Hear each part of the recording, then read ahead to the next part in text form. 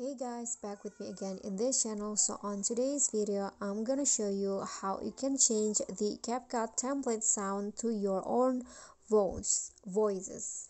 So here, I've already on the template tab on CapCut, and I'm going to just choose a random uh, template. For example, I want to use this one. So actually CapCut template already has a song or sound to it, but you can change it by using this method.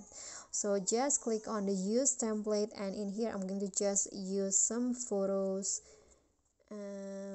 For example, I want to use, oh, wait a minute, okay, this one's right here, and then click on next. Okay, so it has the photo. You can just add it. I'm going to add it in and crop the photo so that it doesn't crop, and then like this, and I'm going to export the video first.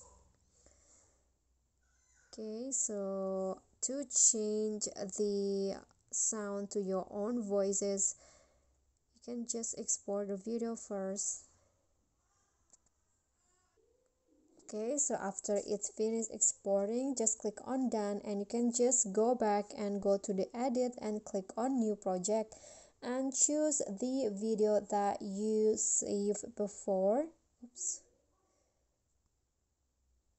Okay, this one's right here. Click on add, and in here you gotta need to mute this video, or you can just extract the audio first and then delete them. And next you can click on record and just tap on the microphone icon to record your own voices into this template. Okay, so that's pretty easy, and I hope this tutorial will be helpful to you. Thank you guys so much for watching.